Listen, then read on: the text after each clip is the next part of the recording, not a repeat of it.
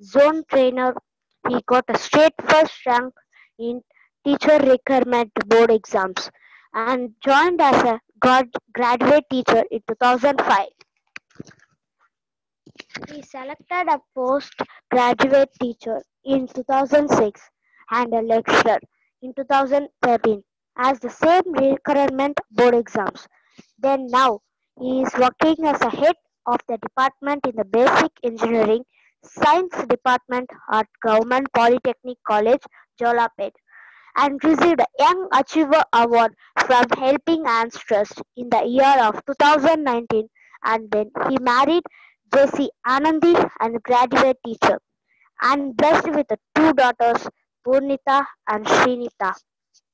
Ladies and gentlemen, he is none other than our Jc Senator Vijayan sir. I am very proud to welcome you, sir. Thank you. மிக அருமையான introduction, Karthik. Thank you very much. Vijayan sir, floor handed to you. Thank sir. you, thank you, thank you, sir.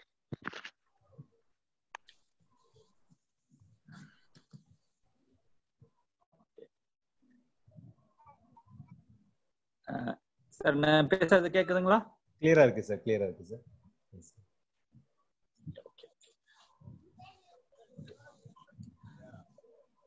ஒரு பள்ளியில முதலாம் வகுப்பு படிக்கக்கூடிய ஒரு மாணவன் பார்த்தீங்கன்னா பள்ளியில சேர்த்த உடனே முதல்ல போயிட்ட உடனே அவருக்கு வயசு பார்த்தீங்கன்னா ஒரு 5ல இருந்து 6 வயசு இருக்கும்.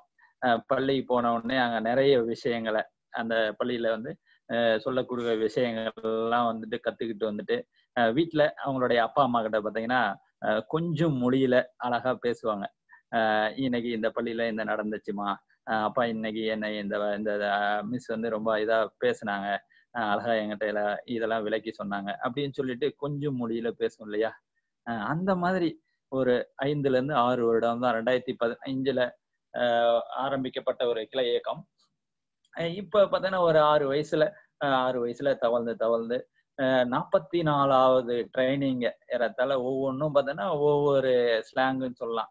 அது மாதிரி ஒவ்வொரு விஷயத்திலையும் புதுசா நிறைய ட்ரைனிங்ல நிறைய புது வகையில கொடுத்துட்டு வரக்கூடிய பேருக்கு தகுந்த அப்படியே ஜேசிஐ வெள்ளூர் டைனமிக்காக இருந்து கொண்டிருக்கின்ற கிளை இயக்க தலைவர் ஜேசி சரவணன் அவர்களுக்கும், மேலும் மிக அருமையாக இன்ட்ரோடக்ஷனை அருமையாக கூறிய ஜேசிஐ வெள்ளூர் டைனமிக் கிளை இயக்க சுந்தர் அவர்களின் புதல்வன் கார்த்திக் அவர்களுக்கும், மேலும் அந்த கிளை இயக்கத்தின் வளர்ச்சிக்காக பாடுபட்டு கொண்டு அனைத்து அலுவலர்களுக்கும், இந்த கிளை இயக்கத்தின் founder JCI senator Senthil Murugan sir அவர்களுக்கும், மதிப்பிற்குரிய ஜேசிஐ முன்னாள் இந்நாள் அலுவலர்கள், மதிப்பிற்குரிய பயிற்சியாளர்கள் மற்றும் நண்பர்கள், அனைத்து பெரியோர்கள் அனைவருக்கும் எனது இனிய மாலை வணக்கம். நம்ம இந்த வானத்துல இப்ப பார்த்த உடனே முதல்ல வானவில், இந்த வானவில்ல பார்த்த உடனே நம்ம மனசுக்குள்ள என்ன தோணுது அப்படின்னு பார்த்தாங்கன்னா ஒரு புத்துணர்வு, ஒரு மகிழ்ச்சி, ஒரு ஆரவாரம், ஒரு ஆர்ப்பரிப்பு. இதை பார்த்த மாத்திரத்துல நம்ம என்ன சொல்றோம் அப்படின்னு பார்த்தோன்னா, நம்மளுடைய குழந்தைங்கள் தானே ஓடிப்பா இங்க பாரு எவ்வளவு அழகா ஒரு வானவில் அழகா இங்க பாருங்க வானத்துல பூத்திருக்கு அப்படின்னு சொல்லிட்டு நம்ம குழந்தைங்களை கூப்பிட்டு காமிப்போம். அல்லது குழந்தைங்க அதை பார்த்தாங்க அப்படின்னா நம்மளை கூப்பிடுவாங்க, அப்பா இங்க வந்து பாருங்க, ஓடி வந்து பாருங்க வானவில் அப்படின்னு சொல்லிட்டு ஒரு குதூகலம், ஒரு ஆர்ப்பரிப்பு. இந்த மாதிரியான ஒரு நிகழ்வு நம்மளுடைய வாழ்க்கையும் இந்த மாதிரி வானவில் மாதிரி மகிழ்ச்சியா அப்படின்னு நினைக்கிறப்பயே ஒரு புத்துணர்வா நம்ம வாழ்க்கையை வாழ்ந்துட்டு இருக்கிறோமா, அல்லது நம்ம வாழ்ந்து முடிச்ச பின்னாடி இந்த புத்துணர்க்கூடிய வானவில் மாதிரி நம்ம மனசுல வாழ்க்கை அமைதா அப்படின்றத பத்தி இந்த வானவில்லை பத்தி நம்ம இன்னைக்கு ஒரு மணி நேரம் பேச உள்ளோம். முதலாவதாக அதுக்கு ஒரு உதாரணம் சொல்லலாம். என்ன அப்படின்னா, நிறைய இடத்துல சொல்றது உண்டு, ஒரு ட்ரைனர் அப்படின்னு பார்த்தாங்கன்னு வச்சுங்களேன், உடனடியா நமக்கு ஞாபகத்துக்கு வர்றது யாரு அப்படின்னு பார்த்தீங்கன்னா, திருப்பத்தூரை சேர்ந்த டி.கே. சந்திரசேகர் ஐயா அப்படின்னு சொல்லுவாங்க. ட்ரைனிங்க்கு அவர் வந்து ஒரு மகா குரு அப்படின்னு சொல்லுவாங்க. அவர்கிட்ட பயிற்சி எடுத்துக்கிட்டு ட்ரைனரான எல்லாருமே பார்த்தீங்கன்னா அவரை சொல்லக்கூடியது மகா குரு அப்படின்னு சொல்லுவாங்க. அது துரதிருஷ்டவசமா நான் அவரை பார்க்கக்கூடிய வாய்ப்பு கிடைக்கல. ஆனா அவர் எழுதின புத்தகங்களை படிக்கிறப்ப பார்த்தீங்கன்னா நம்ம சாதிக்கணும், நம்ம ஒருத்தர் சாதாரண ஒரு மனிதர் வந்து அந்த புத்தகத்தை படிச்சாரு அப்படின்னா அவருடைய இன்னும் கொஞ்சம் சாதிக்கலாம், வெற்றி பெறுங்களேன், அந்த மாதிரியான நூல்கள்லாம் படிச்சோம்னு வச்சுங்களேன், சாதாரணமான ஒரு மனிதரும் சாதனையாளராக மாற முடியும் அப்படின்றதுதான் என்னோட. அந்த புத்தகத்தை படிச்சு நான் டிகேசியால இன்ஸ்பிரேஷன் ஆனேன். அந்த மாதிரி உதாரணத்துக்கு நம்ம எலெக்ஷன் கமிஷனர் எடுத்துக்கிட்டோம்னா நமக்கு உடனடியா ஞாபகம் வர்றது பார்த்தீங்கன்னா டிஎன் சேஷன். அவரு பாத்தீங்கன்னா ஒரு தேர்தல் ஆணையத்துல மிகப்பெரிய சீர்திருத்தங்களை கொண்டு வந்து எலெக்ஷன் கமிஷன் எலெக்ஷன்னாவே அவர் தான் ஞாபகம் வரும் இக்கால இளைஞர்களுக்கு. அந்த மாதிரி ஒவ்வொருத்தரும், அல்லது கிரிக்கெட்ல எடுத்துக்கிட்டா இப்ப சமீபமா பார்த்தோன்னா நிறைய சாதனைகளை படிச்சுட்டு வருது விராட் கோலி. இவங்களெல்லாம் நினைச்சா அப்படியே நமக்கு உடனே ஞாபகம் வருது, உடனே ஒரு மகிழ்ச்சி வருது. அதை ரொம்ப அழகா பண்ணிட்டு இருக்கிறாங்க இல்லையா அப்படின்னு நினைக்கிறோம் இல்லையா. அந்த மாதிரி நம்மளுடைய வாழ்க்கையும் வானவில் மாறி இருக்கணும் அப்படின்னா என்ன செய்யணும் அப்படின்னா, சிம்பிளா ஒரு 7 விஷயங்கள் வாழ்க்கையில கடைபிடிச்சா போதும் நாம உயர்ந்த நிலையை அடைய முடியும் அப்படின்றது என்னோட கருத்து. அதுல முதலாவதா பார்த்தோம் அப்படின்னா இயற்கையை மதித்தல். இப்ப இந்த படத்துல பாத்தீங்கன்னா ரொம்ப அழகா பாத்தீங்கன்னா ஒரு மாம்பழம் இருக்குது, பக்கத்துலயே பாத்தீங்கன்னா ஒரு பலாப்பழம் இருக்குது, இன்னும் பக்கத்துல பாத்தீங்கன்னா ஒரு கொய்யாப்பழம் இருக்குது. இது இல்லாம பாத்தீங்கன்னா நிறைய மரங்கள், தென்னை மரம், ஒரு நெல்லிக்காய் மரம், ஒரு வாழை மரம், அதே மாதிரி பூக்கள், காய்கள், பழங்கள், இப்படி நமக்கு ஞாபகம் வரக்கூடிய எல்லா பழங்களையும் நினைச்சு பாருங்க. இந்த பழங்கள் எல்லாமே யாருக்காக, இந்த காய்கள் எல்லாமே யாருக்காக அப்படின்னு பாத்தீங்கன்னா உண்மையிலேயே பார்த்தோன்னா இது எல்லாமே நம்ம மனித குலத்திற்காக, எல்லாமே நமக்காக. எல்லாமே சாப்பிட்டு காயா இருக்குதா சாப்பிடுங்க, பழமா இருக்குதா சாப்பிடுங்க. இப்போ வாழை மரமா அதோட இலையை எடுத்துக்கங்க, அதுக்கு அடுத்தது பூவை எடுத்துக்கங்க, அதோட காய் வாழைக்காயை எடுத்துக்கங்க, இன்னும் வந்து முத்துச்சா பழம் எடுத்துக்கங்க, முடிஞ்சிச்சா அதுக்கப்புறம் அதோட தண்டை எடுத்து வாழைத்தண்டா நம்ம உணவு பொறிச்சு சாப்பிடலாம். அதே மாதிரிதான் தென்னை மரம் நல்லா வளருது, இளநீ கொடுக்குது, தேங்காயை கொடுக்குது, இன்னும் கொஞ்சம் வளர்ந்ததுன்னா தேங்காய் எண்ணெயை கொடுக்குது. எல்லாமே முடிஞ்சிருச்சா அதுக்கப்புறம் அந்த மரத்தை வெட்டி கன்ஸ்ட்ரக்ஷனுக்கு பயன்படுத்திக்கலாங்க. இந்த மாதிரி இந்த மரங்கள்லாம் நமக்கு என்ன சொல்லுது அப்படின்னு பார்த்தோன்னா, இது எல்லாமே உங்களுக்காக தான்.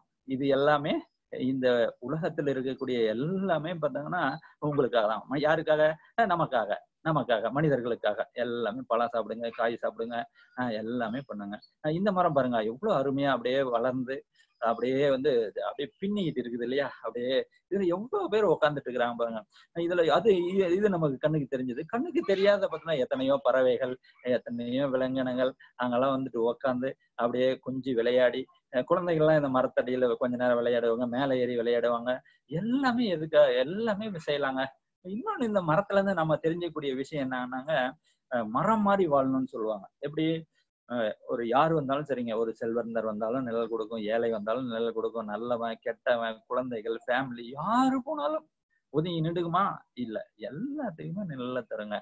சரி, இதெல்லாம் என்ன சொல்லுது அப்படின்றதுன்னா, என்கிட்ட இருக்கிற எல்லாத்தையும் எடுத்துக்கங்க, இயற்கையில இருக்கிற எல்லாமே உங்களுக்கு தான், நீங்க எடுத்துக்கங்க. எடுத்துக்கிட்டு எங்களுக்கு ஏதாவது செஞ்சிருக்கிறீங்களா அப்படின்னு ஒரு கேள்வி நம்ம கிட்ட கேட்டா நம்ம எல்லாம் யோசிக்க வேண்டிய ஒரு கேள்விங்க. இந்த உலகத்தில் இருக்கிற எல்லா இயற்கை பொருட்களும் எல்லாம் உங்களுக்காக தான். இதெல்லாம் எடுத்துக்கிட்டு நீங்க என்ன செஞ்சிருக்கிறீங்க? இது வந்து பக்கத்துலயே ஒரு கோயில் அப்படின்னு ஒரு வார்த்தை போட்டிருக்கிறாங்க. எதுக்காக அப்படின்னா, கொஞ்சம் அந்த காலத்துல இருந்தவங்க எல்லாம் பாத்தீங்கன்னா எப்படி யோசிச்சிருக்காங்க பாருங்க. இந்த மரத்தை எல்லாம் கொஞ்சம் கொஞ்சமா பாத்தீங்கன்னா வெட்ட ஆரம்பிச்சுட்டாங்க இல்லையா. வெட்ட ஆரம்பிச்ச உடனே அடுத்த ஸ்டெப் என்ன பண்ணாங்க அப்படின்னா, வேண்டாப்பா இந்த மரத்தை என்ன பண்ணலாம்னா அடுத்தது கோயில்ல நட்டுறலாம். கோயில்ல நட்ட உடனே என்ன பண்ணுவாங்க, அங்க ஒரு துணியை கட்டி எல்லாரும் வந்து சாமி கும்பிடுவாங்க, அல்லது ஒரு சர்ச்சுக்கு ஒரு மரம் வச்சிருவாங்க, அல்லது எங்கெல்லாம் இருக்குதோ எந்த மதத்தினாலும் இருந்தாலும் சரி அங்கெல்லாம் ஒரு மரத்தை வச்சுட்டு ஒரு துணியை கட்டிட்டு கும்பிட சொன்னாங்க. எதுக்காக? அப்படியாவது அந்த மரத்தெல்லாம் வெட்ட மாட்டாங்களா, வெட்டாம விட்டுருவாங்க, தப்பிச்சிடலாம் அப்படின்ற ஒரு நல்ல காரணத்துக்காக இந்த மரங்கள்லாம் கோயில்ல வச்சு அதோடைய என்னது பரப்பாளர்கள் அப்படின்னு சொன்னா என்னது பறவைகள் அப்படியே போய் அங்கெல்லாம் விதையெல்லாம் கொடுத்து இதெல்லாம் பண்ணி நமக்காக கொடுத்துட்டு இருக்கிறேங்க. சரி, இந்த கேள்வியை நம்ம கிட்ட கேட்டா எல்லாம் நீங்க வந்து எனக்கு என்ன பண்ணிருக்கீங்க அப்படின்னா சிம்பிளா சொல்லாங்க, வாழ்க்கையில நான் ஒரு 2 மரத்தை வச்சேன் அப்படின்னா இந்த சமுதாயத்துல அதை விட ஒரு மிகப்பெரிய பேரு எதுவும் இல்லை அப்படின்னு தான் சொல்லலாம். அடுத்ததா இயற்கையில கிடைக்கக்கூடிய இன்னொன்னு பாருங்க, சூரியன். அதாவது அந்த காலத்துல பாத்தீங்கன்னா சூரிய நமஸ்காரம் செஞ்சாங்க. சூரிய நமஸ்காரம் அப்படின்னா பாத்தீங்கன்னா எப்ப சூரிய நமஸ்காரம் செய்வாங்க அப்படின்னு பாத்தீங்கன்னா விடிய காலையில எந்திரிச்ச உடனே சூரியன் உதயமாகும் போது சூரியனை பார்த்து ஒரு மகிழ்ச்சியா இறைவா உனக்கு நன்றி அப்படின்ற மாதிரி ஒரு வார்த்தையை சொன்னாங்கன்னா போதுங்க, சூரியன் நமக்கு ஆசீர்வதிப்பார். அதனாலதான் அப்பெல்லாம் பாத்தீங்கன்னா காலையில 5 மணிக்கே எந்திரிச்சுவாங்க. விடிய காலம் 5 மணிக்கே எந்திரிச்சு பெண்கள்லாம் பாத்தீங்கன்னா வீட்டு வாசல் முன்னாடி நல்லா சாணம் போட்டு ஒரு கிருமி நாசினியை போட்டு அங்க ஒரு கோலத்தை போட்டு, கோலம் போடுறது பாத்தீங்கன்னா தவம் செய்யறதுக்கு ஈக்குவலானது, தியானம் செய்வதற்கு ஈக்குவலானது. பெரிய கோலமா பாட்டாங்கன்னா ஒரு 5 நிமிஷம் போட்டாங்கன்னா மிகப்பெரிய தியானம், மிகப்பெரிய தவம். அவங்க போட்டுட்டு கோலம் போட்டுட்டு அங்க ஒரு விளக்க போட்டு, விளக்கு போடுறதோட நோக்கம் என்ன அப்படின்னு பாத்தீங்கன்னா தீய சக்திகள் எதுவும் வராதுன்னு சொல்லுவாங்க. சொல்றதெல்லாம் உண்மையிலே ஒரு சில விஷயங்கள் எனக்கு தெரிஞ்ச விஷயங்களை ஷேர் பண்றேன். தயவு செய்து இதை வந்து யாருமே அட்வைஸா எடுத்துக்க வேண்டாம். ஒரு நம்ம சிந்தனை இந்த மாதிரிலாம் இருக்குதான்ற ஒரு சிந்தனை மட்டும் எடுத்துக்கிட்டு நம்ம மேற்கொண்டு இதுல போறோம். அந்த மாதிரி ஒரு கோலம் போட்டு ஒரு விளக்க போட்டு அந்த மாதிரி ஒரு மங்களகரமா இருக்கிற ஒரு வீட்டுல பாத்தீங்கன்னா நாம போனோம் அப்படின்னா எப்படி இருக்கும் நினைச்சு பாருங்க. அதுக்கு ஒரு உதாரணம் கூட சொல்லலாம். தம்பின்னு ஒரு படம். அந்த படத்துல பாத்தீங்கன்னா ஒரு சிலர் பார்த்திருக்கலாம். மாதவன் பார்த்தா அவங்க குடும்ப ஒருத்தரை இது பண்ணிட்டு இருப்பாங்க. அவங்கள பழி வாங்குறதுக்காக அவங்க வீட்டுக்கு போவார், கத்தியோட போவார். போன உடனே பாத்தீங்கன்னா அங்க ஒரு அம்மா பேசுவாங்க. வாப்பா தம்பி, எங்கிருந்து வர்றீங்க, சாப்பிட்டீங்களா, காபி சாப்பிட்றீங்களா, டீ சாப்பிட்றீங்களா அப்படின்னு சொல்லி அந்த அம்மா கேட்பாங்க. உடனே ஒரு மங்களகரமா பாட்டு அந்த வீட்டுல இருந்து வரும். அப்படியே கோலம் போட்டு இருப்பாங்க. எல்லாம் போட்டு அப்படியே அந்த வீட்டை பார்த்த உடனே மாதவன் அப்படியே மனசு மாறிடுவாருங்க. ஐயா, நம்ம இப்படி ஒரு எந்த ஒரு அம்மாவையா, இந்த ஒரு இதையா அம்மாவையா பழி வாங்க நம்ம வந்தோம் அப்படின்னு சொல்லிட்டு திரும்பி வந்துருவாங்க. அந்த மாதிரி ஒரு மங்களகரமான வீடு இருந்துச்சு அப்படின்னா அதை விட பேரு இயற்கையை வந்து சிறந்த இயற்கை வேற என்ன இருக்க முடியும் அப்படின்றதுதான் நம்மளுடைய விஷயம். இந்த படத்தை பார்த்த உடனே எல்லாருக்கும் பாத்தீங்கன்னா பாத்திருக்கீங்களா? இந்த படம் வந்து சமீபத்துல ஒரு வாட்ஸ்அப்ல வந்த படம். எந்த இடம்னு சொல்லிட்டு யாராவது சொல்ல முடியுங்களா? சாட் பாக்ஸ்ல போட முடியுமா?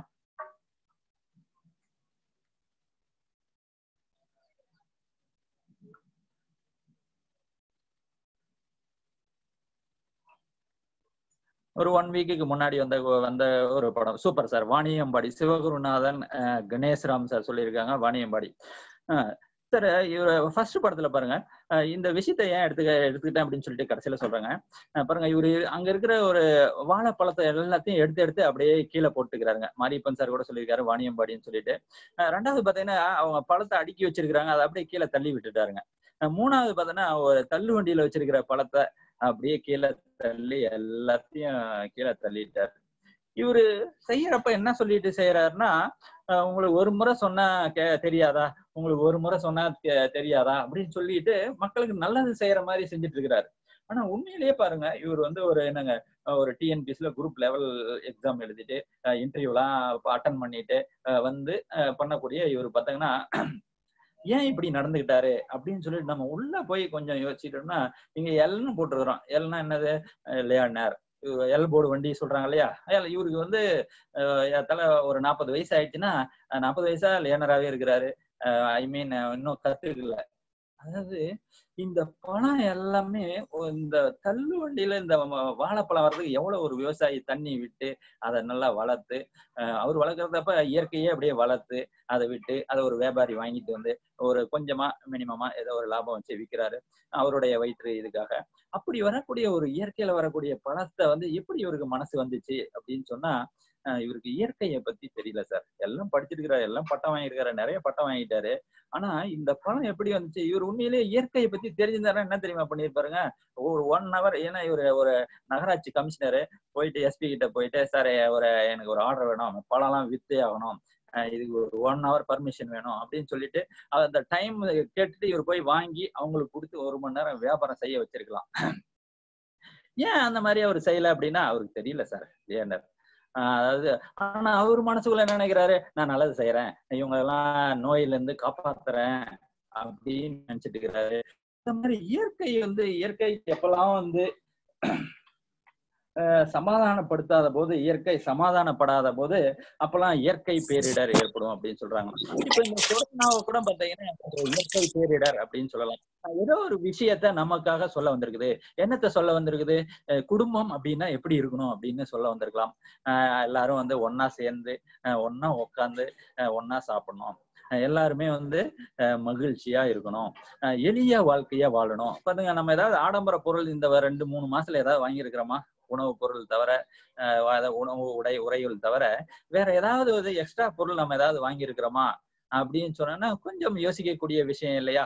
அந்த மாதிரி இந்த கொரோனா வந்து பாத்தீங்கன்னா நிறைய விஷயங்களை ஒரு 50% வந்து நெகட்டிவ் இருந்தாலும் கூட 50% பாசிட்டிவ் சார். நிறைய விஷயங்களை நமக்கு சொல்லி கொடுக்கிறது அப்படின்ற தகவலோட அடுத்த விஷயத்துக்கு போவோம் சார்.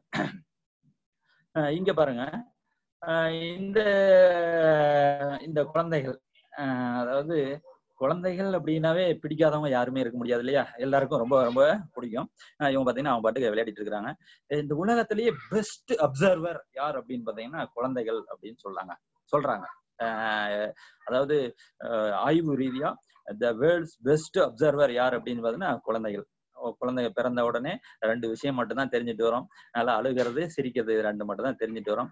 மீதி எல்லாமே எங்க கத்துக்குது அப்படின்னு பாத்தீங்கன்னா நம்மளுடைய அப்பா கிட்ட, நம்மளுடைய அம்மா கிட்ட. அவங்க என்னென்னலாம் செய்யறாங்களோ, நடக்கிறது, பேசுறது, இது எல்லாம் ஒவ்வொரு விஷயத்தையும் பாத்தீங்கன்னா அப்பா கிட்ட பார்த்து, அம்மா கிட்ட பார்த்து கத்துக்கிட்டு வருதுங்க. கத்துக்கிட்டு வந்த உடனே ஒரு குறிப்பிட்ட ஏஜ் ஆன உடனே பாக்குது. அம்மாவும் அப்பா பார்த்தாங்கன்னா செல்போன் எடுத்து வச்சுட்டு பார்த்துட்டே இருக்காரு. உடனே அது நினைக்குது, நாமளும் செல்போன் எடுத்து வச்சுட்டு பார்க்கலாமே, அதுல என்னதான் இருக்குமே அப்படின்னு நினைக்குது. அதே மாதிரி அம்மா பாத்தீங்கன்னா டிவி சீரியல் அப்படியே பார்த்துட்டே இருக்கிறாங்க. உடனே அந்த குழந்தை நினைக்குது, நம்ம அம்மா மாதிரி டிவி பார்க்கணும் அப்படின்னு சொல்லிட்டு அந்த குழந்தை அப்ப உடனே நம்ம என்ன சொல்றோம், இவடியில டிவி, சுட்டி டிவி பார்க்க கூடாது, செல்போன் பார்க்க கூடாது அப்படின்னு அதுக்கு ஒரு குழப்பம் வந்துடும். என்னடா இது, அப்பாலாம் செஞ்சாங்க, அம்மாலாம் இது பண்ணாங்க, நம்மள வந்து செய்ய வேணான்றாங்களே அப்படின்ற ஒரு குழப்பம் வந்துருங்க. ஒரு 15 வயசு வரைக்கும் இந்த குழந்தைக்கு தெய்வம் யார் அப்படின்னு பாத்தீங்கன்னா அப்பாவும் அம்மாவும் தாங்க. நீங்க ஒரு 15 வயசு இருக்கிற குழந்தை வந்து அதுக்கு உலகமே அப்பா அம்மா தான். அதே குழந்தை பாத்தீங்கன்னா 50 வயசு ஆன பின்னாடிதான் மறுபடியும் என்னன்னு சொல்லுதுன்னா, எங்க அப்பா தெய்வம், எங்க அம்மா தெய்வம் அப்படின்னு சொல்லுது. இடைப்பட்ட இந்த 35 வருஷத்துல என்ன நடக்குது? 15 வயசுக்கு மேல ஆன உடனே ஏன் குழந்தை வந்து நம்ம சொல்ற பேச்ச கேட்கல, ஏன் இது பண்ணுது அப்படின்னு பாத்தீங்கன்னா, அந்த அடலசன்ஸ் ஏஜ் அப்படின்னு சொல்றோம் இல்லையா? அந்த அடலசன்ஸ் ஏஜ், அதாவது விடலை பருவம் ஆரம்பிச்ச உடனே பாத்தீங்கன்னா குழந்தைக்கு என்ன வருது அப்படின்னு பாத்தீங்கன்னா, எதிர்மறையான ஒரு சில எண்ணங்கள் வரும். எதிர்மறையான எண்ணங்கள் மீன்ஸ் என்னது? இத நேரடியா சொன்னோம்னு வச்சுங்களேன், இதை செய்யக்கூடாது அப்படின்னா அதான் செய்வாங்க. இந்த வேலையை செய்யணும் அப்படின்னா அதை செய்ய மாட்டாங்க. ஏன் அந்த மாதிரி அவங்களுக்கு வருது அப்படின்னு சொல்லி பார்த்தோம் அப்படின்னா, இந்த மாதிரி ஏன் எண்ணங்கள் வருது அப்படின்னா, அது எல்லாருக்குமே வரக்கூடியது. எல்லா வயசுடைய குழந்தைகளுக்கும் அந்த மாதிரியான விஷயங்கள் வரக்கூடியதுதான். சரி, அதுக்கு என்ன செய்யணும் அப்படின்னு பாத்தீங்கன்னா, இதுல நம்ம ஃபர்ஸ்ட் போட்டிருக்கிறோம் பாருங்க, அன்பு. அன்பு அப்படின்னா என்ன? அன்புக்கு என்ன டெஃபினேஷன் சொல்லலாம் அப்படின்னு சொன்னீங்கன்னா, சில எதிர்பார்ப்பு இல்லாமல் கொடுக்கறதுக்கு பேரு தாங்க அன்பு. எதையுமே எதிர்பார்க்காமல் நீங்கள் ஒரு கிட்ட காட்டக்கூடிய ஒரு விஷயத்துக்கு பேர் தான் அன்பு அப்படின்னு சொல்லலாம். எதிர்பார்ப்போட செஞ்சீங்கன்னா அதுக்கு பேரு அன்பு கிடையாதுங்க. இந்த உலகத்தில் எதை வேணும்னாலும் சாதிக்கலாம். எது மூலமா? அன்பு மூலமா. அன்பு இருந்ததுன்னா போதுங்க, இந்த உலகத்தில் நாம் எதை வேணும்னாலும் சாதிக்கலாம். அதுக்கு ஒரு எக்ஸாம்பிள் சொல்லலாங்க. ஒரு நிகழ்ச்சி நடந்துட்டு இருக்குது, ஒரு டிவி ஷோல ஒரு நிகழ்ச்சி நடந்துட்டு இருக்குது. அப்ப பாத்தீங்கன்னா ஒரு அம்மாவை கூப்பிடுறாங்க. ஒரு 60-70 வயசு இருக்கிற அந்த அம்மாவுக்கு வயது. கூப்பிட்ட உடனே அவங்கள கூப்பிடுறாங்க. ரொம்ப மகிழ்ச்சியா சிரிச்சுக்கிட்டே வராங்க. வந்த உடனே, என்னம்மா நீங்க வாழ்க்கையை நிறைவா இருக்கிறீங்க, சந்தோஷமா இருக்கிறீங்களா அப்படின்ன உடனே, கண்டிப்பா இருக்கிறேன் சார் அப்படின்னு சொன்ன உடனே சொல்லிட்டு அப்படியே தலை நிறைய பூலாம் வச்சிருக்கிறாங்க. வச்சுட்டு என்னம்மா மகிழ்ச்சியா இருக்கிறீங்களா, எங்கம்மா உங்க வீட்டுக்காரர் அப்படின்னா, அது பாருங்க இங்கதான் உட்காந்துருக்காரு அப்படின்னு சொல்லிட்டு ரொம்ப மகிழ்ச்சி ததும்ப சொல்றாங்க. ரொம்ப மகிழ்ச்சியா இருக்கு. சரிம்மா, உங்களுடைய கடைசி ஆசை என்ன? அதுக்கு முன்னாடி உங்களுடைய பசங்க எல்லாமே செட்டில் ஆயிட்டாங்க சார், எல்லாமே மகிழ்ச்சியா இருக்கிறோம், குடும்பம் எனக்கு தேவையான அளவுக்கு எல்லாமே இருக்குது. அப்படின்றப்ப என்னுடைய கடைசி ஆசை என்ன அப்படின்னு சொல்லிட்டு கேட்கறப்ப அந்த அம்மா சொல்றாங்க, என்னுடைய கடைசி ஆசை என்ன அப்படின்னா, நான் இறக்குறப்ப பார்த்தேன்னா எங்க ஹஸ்பண்டோடய நானும் இறந்துடணும் சார் அப்படின்னு சொல்றாங்க. ஏமா அப்படின்னா, அவர் இல்லாத வாழ்க்கை வந்து அந்த மாதிரியான வாழ்க்கையை நான் நினைச்சு பார்க்கவே கூடாது சார். அந்த மாதிரி ஒரு அன்பு அப்படின்றதுக்கு ஒரு இலக்கணம் தான் இந்த தம்பதிகள் அப்படின்னு சொல்லுவாங்களாங்க. அந்த அளவுக்கு ஒரு அன்பு நிறைந்த ஒரு குடும்பம் இருந்தா, அன்பு நிறைந்த வாழ்க்கை இருந்தா, அதை விட இந்த உலகத்தில் வேறு என்ன பேறு பெற்றிருக்க முடியும்? அடுத்ததா நன்றி. மிகப்பெரிய வார்த்தை. சமீபத்துல ஒரு ட்ரைனிங் நடக்கிறப்ப பாத்தீங்கன்னா, அந்த நன்றிக்கும் வாழ்த்துக்கும் உள்ள 2க்கும் தொடர்பையும் சொல்லிடலாம். சமீபத்துல ஒரு நடந்த ட்ரைனிங்ல பாத்தீங்கன்னா, ரவிச்சந்திரன் சார் பேசுறப்ப சார் என்னுடைய குருநாதருக்கு நன்றி அப்படின்னு சொல்றாரு. அவருடைய குருநாதர் தொடர்புல இருக்கிறாரு. அவருக்கு வாழ்த்துறாரு, நீங்க நல்லா இருக்கணும்பா அப்படின்னு சொல்லிட்டு. அப்ப பாத்தீங்கன்னா இந்த உலகத்தில் நாம் எதை கொடுக்கிறோமோ அது வந்து பன்மடங்கு திருப்பி வருகிறது. நீங்க நன்றியை ஒரு மடங்கு கொடுத்தோம் அப்படின்னா வாழ்த்து பார்த்தீங்கன்னா பல மடங்கு நமக்கு திரும்பி வருது. அடுத்தது நேரம். அதாவது இந்த உலகத்தில் விலை மதிப்பற்ற ஒண்ணு என்ன அப்படின்னு சொன்னா நேரம். இப்ப நம்ம முதல்ல சொன்ன விஷயத்துக்கே வருவோம். இப்ப இந்த குழந்தைகள் வந்து சொல்ற பேச்சை கேட்கல, அவங்க வந்து ஆப்போசிட்டா செய்யறாங்க, நான் சொன்னா அதுக்கு ஆப்போசிட்டா செய்யறாங்க அப்படின்னு சொன்னேன் இல்லைங்களா? ஏன் செய்யறாங்க அப்படின்னா ஃபர்ஸ்ட் சொன்னதுதான் காரணம். அன்பு இல்லை, அவங்க கூட நேரம் செலவிடவில்லை. நாம என்ன நினைக்கிறோம், அன்பு அப்படின்னா குழந்தைங்க வந்து பிஸ்கெட்டு, ஒரு குர்குரே இதெல்லாம் வாங்கிட்டு போயிட்டு, அல்லது சில்லி சிக்கன் இதெல்லாம் கொஞ்சமா வாங்கி போய் கொடுத்துட்டு பட கொடுத்துட்டோம்னா நம்ம அன்பு செலுத்துறோம்னு நினைச்சிட்டு இருக்கிறோங்க. ஆனா குழந்தைகள் பார்த்தீங்கன்னா அதை எதிர்பார்க்கவில்லை. அப்ப அவங்க குழந்தைங்க என்னத்தை எதிர்பார்க்கறாங்க அப்படின்னு பாத்தீங்கன்னா, அவங்க கூட ஒரு அன்பா 4 வார்த்தை பேசணும், அவங்க கூட விளையாடணும், அவங்க கூட மகிழ்ச்சியா இருக்கணும். இந்த விஷயத்தை தான், சின்ன சின்ன விஷயத்தை தான் எதிர்பார்க்கறாங்க. இன்னொரு விஷயம் கூட இதுல இருக்குது. என்ன அப்படின்னா, இப்ப குழந்தைங்க கொஞ்சம் பெரிய ஆயிட்டாங்க, பொண்ணு இருக்கிறாங்கன்னு வச்சுப்போம். ஒரு 18 இருந்து 20 வயசு இருக்கிற ஒரு பொண்ணு இருக்கு. திடீர்னு அதுவே மேரேஜ் பண்ணிக்குது. ஏன் அதுவே மேரேஜ் பண்ணிக்குது அப்படின்னு சொல்லிட்டு ரொம்ப அதுக்கு உள்ளார போனேன் அப்படின்னா என்ன என்ன ரீசன் அப்படின்னு பாத்தீங்கன்னா, அதாவது அன்பு வீட்டுல குறையுது. அப்பாவும் அம்மாவும் பார்த்தீங்கன்னா எல்லாம் பிசினஸ் பணம் எல்லாமே செலவு பண்ண போயிட்டாங்க. போயிட்ட உடனே இந்த குழந்தைக்கு பார்த்தீங்கன்னா அன்பு கிடைக்கல, யாரு கூடயும் பேசுறதுக்கு இல்ல, யாரு கூடயும் ஷேர் பண்ண நேரம் இல்ல. உடனே என்ன பண்ணுது, இது அன்பு எங்கேயாவது யாராவது ஒருத்தர் பார்த்த உடனே அம்மா நீ சூப்பரா இருக்கிறம்மா அப்படின்னு முடிஞ்சிருச்சு. அதுக்குதான் சொல்லுவாங்க, எங்க குரு சொல்லுவாங்க, என்னன்னா நீங்க வந்து அப்பா அப்பா இருந்தாங்கன்னா அவங்க பொண்ணுக்கு ஃப்ரெண்ட் யாருன்னா அப்பா, உங்க பையனுக்கு ஃப்ரெண்ட் யாருன்னா அம்மா. நீங்க அதாவது இன்னைக்கு நடந்த நிகழ்ச்சி வந்து உங்க பொண்ணோ பையனோ சொல்லிடுச்சு அப்படின்னா, நம்மகிட்ட சொல்லிடுச்சு அப்படின்னா ரைட், நம்ம கரெக்டா வளர்த்துட்டு இருக்கிறோம்னு அர்த்தம். நம்ம கிட்ட அன்பு வச்சுட்டு இருக்குதுன்னு அர்த்தம். இந்த நன்றியை செலுத்திட்டு இருக்குதுன்னு அர்த்தம். நாம அவங்க கூட நேரம் செலவு பண்ணிட்டு இருக்குதுன்னு அர்த்தம். அப்ப இந்த இதை சரி பண்ண அதாவது இந்த 4 விஷயத்துல வச்சு இந்த குழந்தைகளை நம்ம வளர்த்துட்டோம் அப்படின்னா நம்ம அடுத்த நிலைக்கு இந்த குழந்தைகளை கொண்டு போயிடலாங்க. நம்ம முன்ன பார்த்த மாதிரி எவ்வளவோ படிச்சிருக்கிறாங்க, படிச்சுட்டு எல்லாமே படிச்சுட்டு ஒரு பெரிய இன்டர்நேஷனல் ஸ்கூல்ல, ஒரு சிபிஎஸ்இ ஸ்கூல்ல எல்லாத்தையுமே படிச்சுட்டு ஒரு பண்பு இல்லை, ஒரு அன்பு இல்லை, ஒரு நன்றி சொல்வதில்லை, ஒரு வாழ்த்து சொல்றதில்லை. வாழ்த்துன்றப்ப இன்னொரு விஷயமும் கூட சொல்லலாம் சார். நம்ம ஒரு 2000 பேர் 2000 பத்திரிகை அடிச்சு, ஒரு 5000 பத்திரிகை அடிச்சு ஒரு திருமணத்துக்கு கூப்பிடுறாங்க அப்படின்னு சொன்னாங்கன்னா எல்லாரும் திருமணத்துக்கு போறாங்க. போட்டு எவ்வளவு பேர் வாழ்த்துறாங்க, மனசார அந்த மணமக்களை எவ்வளவு பேர் வாழ்த்துறாங்க அப்படின்னா விரல் விட்டு எண்ணிடலாம். எப்படி, உதாரணத்துக்கு இதுல ஒரு சின்ன தவறு நடந்தது, வாழ்த்துங்கிற இடத்துல ஒரு சின்ன தவறு நடந்தது, ஐ எம் சாரி. எப்படி வாழ்த்துறாங்க அப்படின்னு பார்த்தோன்னா, அது வந்து துரியோதனர்களுக்கும் இவங்களுக்கும் உள்ள தொடர்பை சொல்லலாம். பஞ்ச பாண்டவர்கள்னு சொல்லுவாங்க இல்லையா? பாண்டவர்கள் எவ்வளவு பேருங்க? 5 பேரு. துரியோதனர்கள் எத்தனை பேரு? 100 பேரு. வாழ்த்துறது, அதாவது நல்லது செய்யறவங்க 5 பேரு, துரியோதன மாதிரி இருக்கிறவங்க எவ்வளவு பேரு? 100 பேரு. அப்போ ஒரு 1000 பேர் திருமணத்துக்கு வந்தா எவ்வளவு பேர் வாழ்த்துவாங்க மனதார அப்படின்னு பார்த்தோன்னா ஒரு 50 பேர். ஆனா நம்ம இந்த விஷயத்த தெரிஞ்சுட்டு மனசார ஒரு திருமணத்துக்கு போறப்ப வாழ்த்துறோம், அல்லது ஒரு நோயாளி ஒருத்தர் உடம்பு சரியில்லாம இருக்கிறாங்க, அவரை பார்க்க போறப்ப ஒரு மனதார நன்றியோடு, அன்பு கலந்த நன்றியோடு அவங்கள வாழ்த்தணும் அப்படின்னா நிச்சயமா அவங்க அடுத்த நிலைக்கு போக முடியும், அவர்கள் உயர்ந்த நிலையை அடைய முடியும். ஒண்ணு சொல்லுவாங்க இல்லையா, நீங்க 1 மடங்கு கொடுத்தீங்க அப்படின்னா உங்களுக்கு பல மடங்கு வந்து சேரும் அப்படின்றத தகவலோட அடுத்தது சார். சார் இவரை பாருங்க சார், இந்த படத்துல பாத்தீங்கன்னா லாஸ்ட் இயர் 2019 நாக்பூர்ல நடந்த நேட்கான்ல ஒரு பயிற்சி அப்ப அவர் வந்து சீஃப் கெஸ்டா கூப்பிட்டுருந்தாங்க. ஒரு சாதாரண மனிதரா இருந்து ஒரு சாதனை மனிதரா மாறினவரு. இவரை கூப்பிட்டு ஒரு 1/2 hour பேச சொன்னாங்க. சார் உங்களுடைய எக்ஸ்பீரியன்ஸ் வந்து கொஞ்சம் சொல்லுங்க அப்படின்னு சொல்லிட்டு பேச சொன்னாங்க. அவர் என்ன பண்ணாரு அப்படின்னா தன்னுடைய எக்ஸ்பீரியன்ஸா சொன்னாருங்க. என்ன சொன்னாரு அப்படின்னு சொன்னா, எனக்கு வந்து நான் வந்து சின்ன பையனா இருந்து எங்க அப்பா வந்து இறந்துட்டாரு, சின்ன வயசுல இறந்துட்டாரு. நான் பால் எடுத்துட்டு போயிருந்தேன். ஒரு சாதாரண விவசாய ஃபேமிலி. எங்க ஃபேமிலியில பார்த்தோம்னா அம்மா மட்டும்தான் இருந்தாங்க. நான் வளர்ந்து இன்னைக்கு பாத்தீங்கன்னா ஒரிசாவில பாத்தீங்கன்னா, அதாவது விகாஸ் இன்ஸ்டிடியூட் அப்படின்னு சொல்லுவாங்க. அந்த விகாஸ் இன்ஸ்டிடியூட் கல்வி நிறுவனங்கள்னு சொல்லுவாங்க. அவங்களுக்கு இல்லாத இதுவே கிடையாது. எல்லாமே மிகப்பெரிய அளவுல டெவலப் ஆயிட்டாருங்க. டெவலப் ஆயிட்டு அவருடைய வெற்றி சூத்திரத்தெல்லாம் சொன்னப்ப ஒருத்தர் கேள்வி கேட்டாங்க,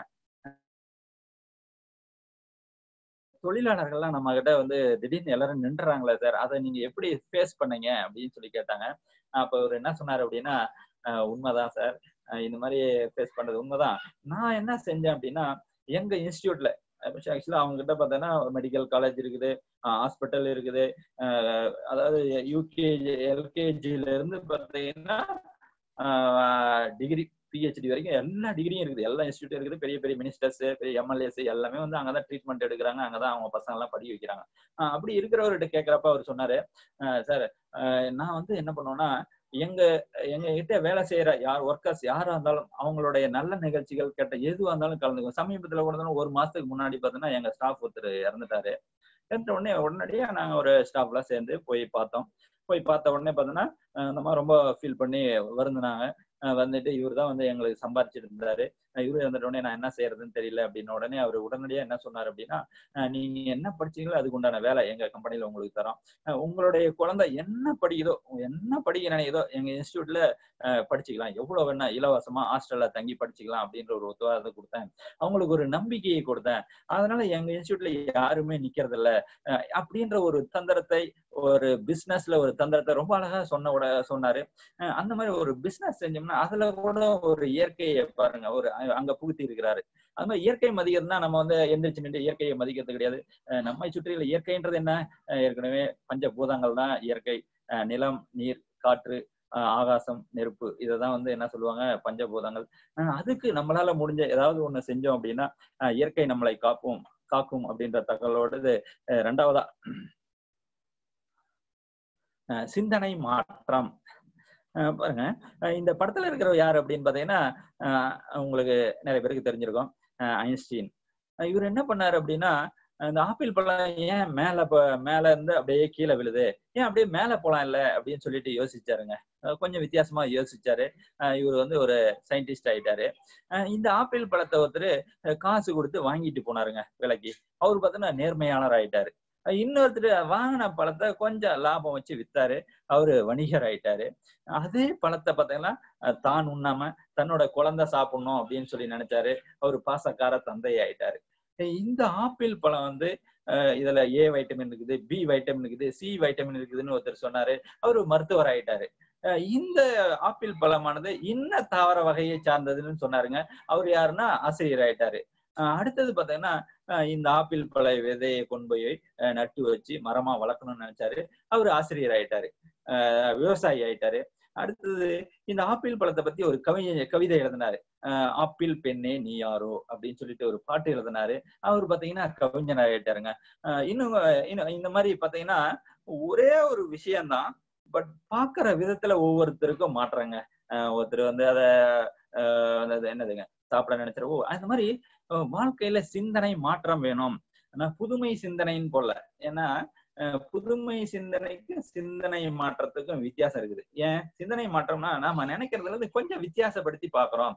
இதை எப்படி வித்தியாசப்படுத்தி பாக்குறது அப்படின்னா பாருங்க, இப்ப சின்ன சின்ன கொஸ்டின்ஸ், சிம்பிள் கொஸ்டின் கேட்டு நாம வந்து நம்மளுடைய சிந்தனை, புதுமை சிந்தனையை விதைக்க முடியும். கற்பனை, கதைகள், அதாவது குழந்தைகளை ரொம்ப அறிவாளியான குழந்தையா, நீங்க ஐக்கியூ அதிகமா இருக்கிற குழந்தைய வளர்க்கணும்னா ஒரு ஐடியா சார், சின்ன ஐடியா என்ன அப்படின்னா, அதாவது குழந்தைகள் பாத்தீங்கன்னா கதையை விரும்புவாங்க. நீங்க வந்து நேரடியா சொன்னா கேட்க மாட்டாங்க.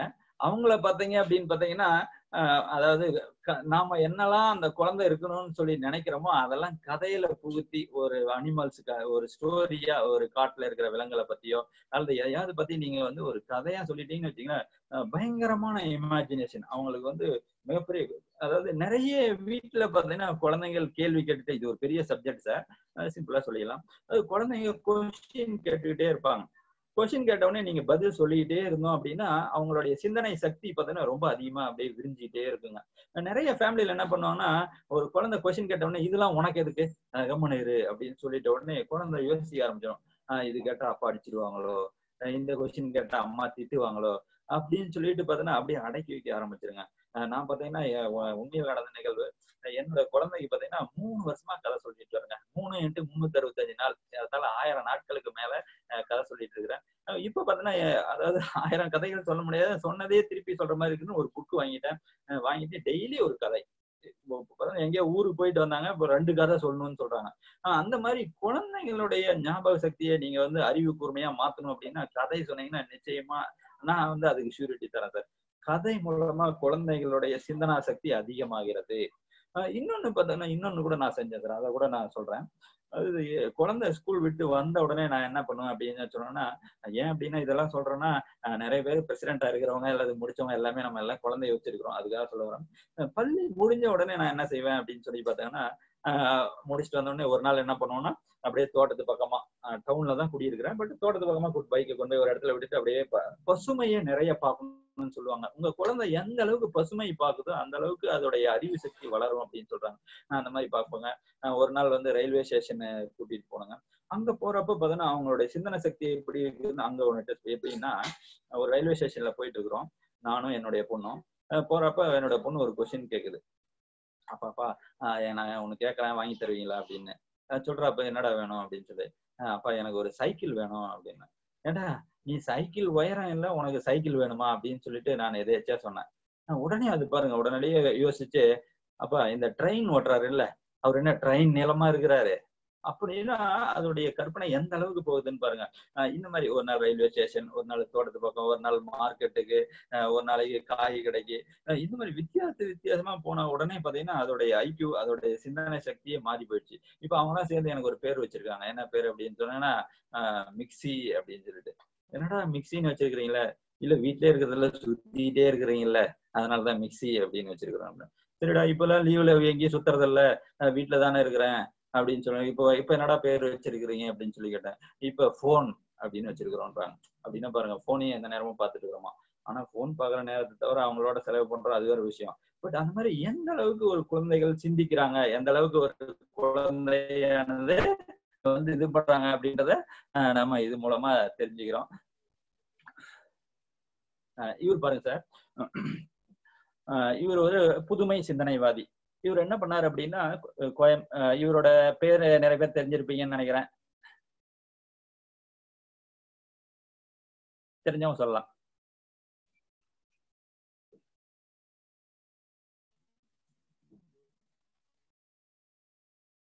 Okay sir. அருணாச்சலம் முருகானந்தம், கோயம்புத்தூர் சார்ந்தவர். கோயம்புத்தூர் பார்த்தீங்கன்னா இந்தியாவின் அதாவது தமிழ்நாட்டின் மான்செஸ்டர் அப்படின்னு சொல்லலாம். பருத்தி நிறைய விளையக்கூடிய இடம். இவர் என்ன பண்ணாருன்னா, பருத்தி நிறைய விளையது இல்ல, ஒரு சாதாரண குடும்பத்தை சார்ந்தவர். பெண்களுக்கான சானிட்டரி நாப்கின் தயாரிக்கக்கூடிய ஒரு முறையை வந்து புதுமையா வந்து நிறைய விலை, ஏறத்தாழ ஒரு 30 மடங்கு விலை இருக்கிற ஒரு சானிட்டரி நாப்கினை நம்ம கோயம்புத்தூர்ல நிறைய பஞ்சு விளையுதுன்னு சொல்லிட்டு அதை எப்படி செய்யறது அப்படின்னு சொல்லிட்டு ஆராய்ச்சி பண்ணி அந்த பிரைவேட் சானிட்டரி நாப்கினை வாங்கி, ஏன்னா ஐடியா வேணும் இல்லையா, அதை ஆராய்ச்சி பண்ணி அதுல என்ன பண்ணாங்கன்னா, பஞ்சோட சேர்ந்து பாத்தீங்கன்னா ஒரு பைன் மரக்கூல வச்சிருந்தாங்க. அதை கண்டுபிடிக்க இவருக்கு 2 வருஷம் ஆச்சுங்க. அந்த மாதிரி 2 வருஷம் ஆகி அந்த பைன் மரம் அதுதான் ஸ்டிஃபா தருது அந்த இதுக்கு, அதை புகுத்தி கண்டுபிடிச்சு இன்னைக்கு பார்த்தீங்கன்னா பத்மஸ்ரீ விருது வாங்குற அளவுக்கு உயர்ந்திருக்கிறாரு அப்படின்னா இவருடைய சிந்தனை அன்றி வேற என்ன. இன்னொன்னு பாருங்க, இவரு இந்திய மெட்ரோவின் தந்தை. இவர் பேர் யாராவது சொல்ல முடியுமா சார்? இந்திய மெட்ரோ ரயிலின் தந்தை யாராவது வாட்ஸ்அப்ல சாட் பாக்ஸ்ல போட முடியுமா?